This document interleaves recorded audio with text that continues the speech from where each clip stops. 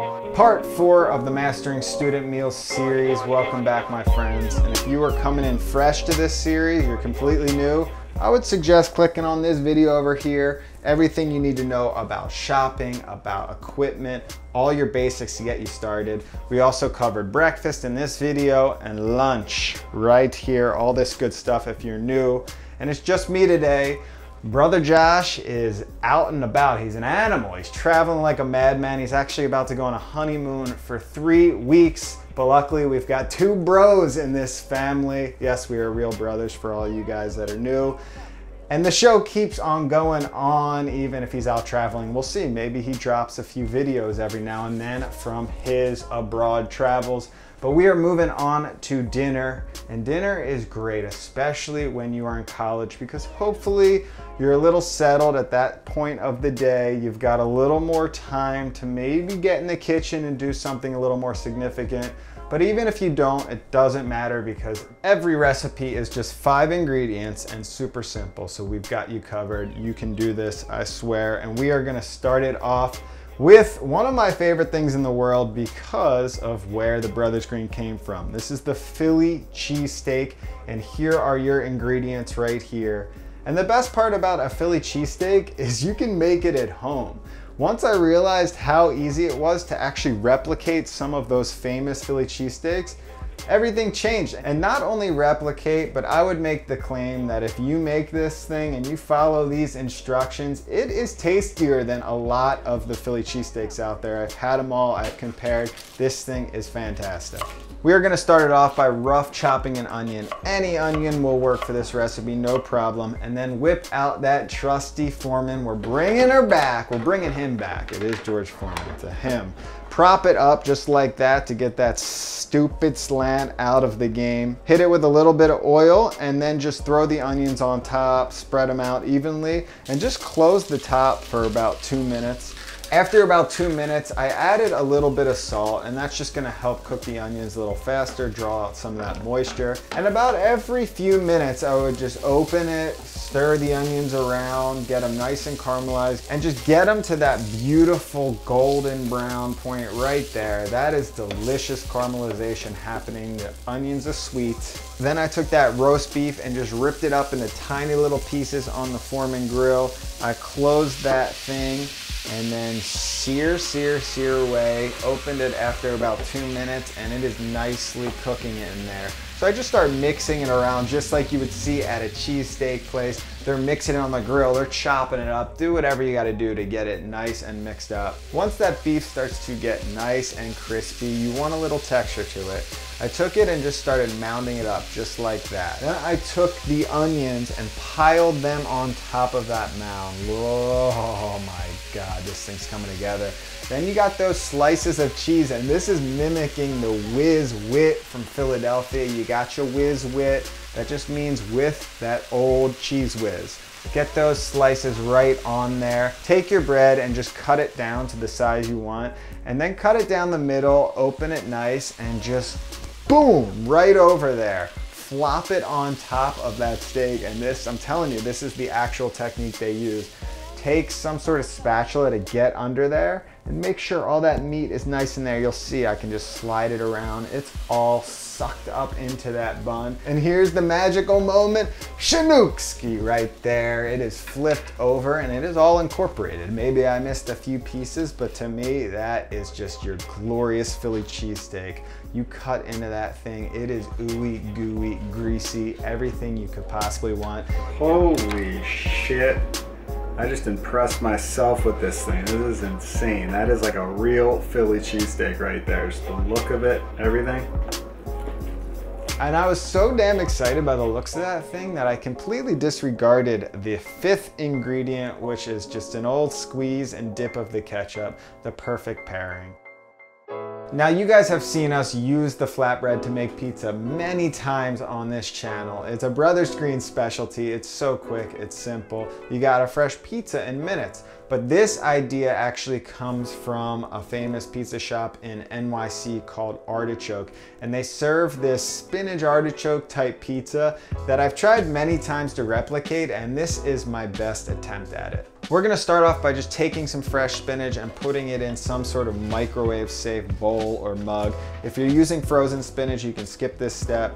Add a little bit of water and just cover it and then microwave that for 2 minutes and you're gonna have nice and wilted spinach, just like this.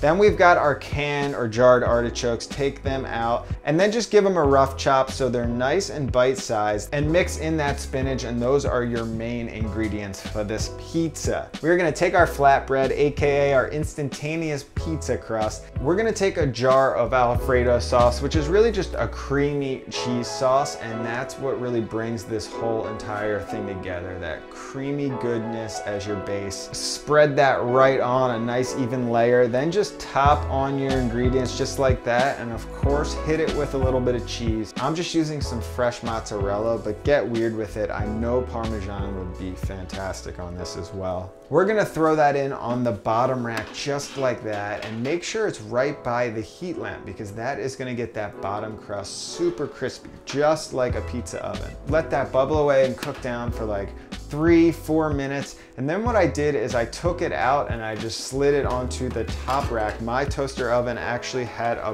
broil setting, and I got the cheese nice and crispy, that extra little broil. That comes out of the oven, and right here I cheated a little bit. I added some red chili flakes, but I just looked at the beauty of that thing.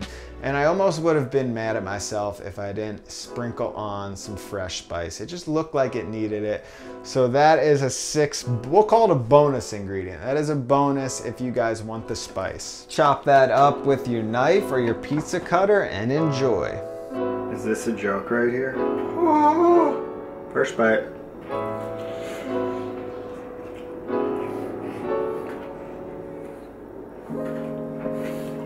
This next recipe is the microwave gumbo, and I love it because it happens all in one dish and all in the microwave. Very easy cleanup. You can do this one in your dorm room. Impress your friends. To start it off, we are going to chop up some peppers and onions into just nice little chunks, and then take a sausage link, and feel free to use bacon or whatever meat you want, even keep it vegetarian. But I like the sausage link because I can just cut it right out of the casing and just rip it up into small pieces just like that. Then we are gonna take 1 cup of instant rice, and the instant rice is very important if you are using a microwave because it is gonna take days to cook regular rice in the microwave, but instant rice cooks instantly. It's great.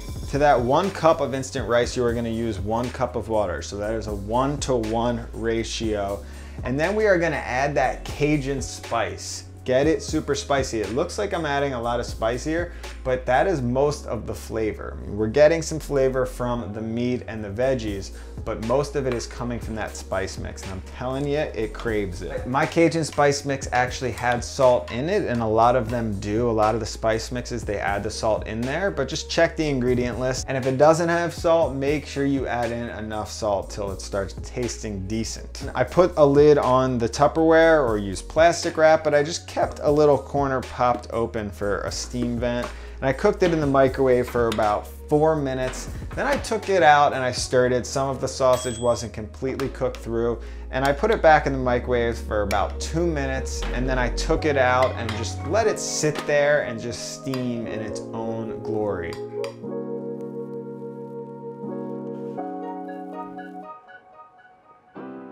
For those of you dedicated fans out there, you know that we freaking love ramen noodles on this channel. We've taught you how to make it from scratch. We've taught you how to spice it up in a million different ways. And this next recipe kind of falls somewhere in between. So we're taking that standard ramen noodle package that everyone knows, and we are going to add a bunch of fun things to that so it actually gives you a feel like you're eating a true ramen noodles in a ramen noodle shop. The first thing you're gonna do is whip out those scallywags and slice them nice and thin and throw them into some ice water. It's pretty amazing that it's taken this long in this series to use scallions on the Brothers Green. Let's whip out that college hot pot again, get some water in there and turn it up to a boil. And then once it hits a boil, just turn it down just a little bit so you get more of a gentle boil. We're gonna put in an egg and we're gonna cook it for exactly 5 minutes. And when that is done cooking for 5 minutes, We are gonna ice shock that in our scallion water right there. It's already nice and cold for an egg, so just throw that in there. You can just discard all of that water and start off with 2 cups of fresh water, and we are gonna add the spice mix to that. That's what the ramen package says. 2 cups will make the perfect ramen noodles. Once that hits a boil and that spice packet's nice and incorporated, then we're gonna go in with our ramen noodles and just cook that for 2 minutes. That's all. Keep those noodles nice and chewy. That is the ramen noodle experience. While those are cooking, we are going to peel that egg. And this is probably the hardest part of the recipe, is peeling a half-boiled egg. You gotta be very careful and just take your time with it, or you will screw it up. I've screwed up probably 50 to 60% of every half-boiled egg I've ever made. And now let's plate this thing up. This is where things get really exciting. We are gonna dump the noodles into the bowl just like that. Add some canned corn, and corn is one of my favorite ingredients in ramen noodles.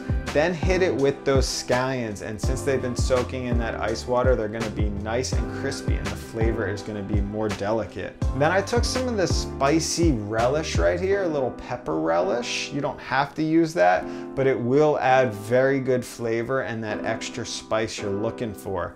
Then slice that runny egg in half, perfectly cooked right there, and add that to the mix. And there you go. You've got gourmet ramen noodles from one of those shitty little ramen noodle packages. Moving on to the final recipe of the dinner section, and of course we gotta hit you with the most quintessential college food there is.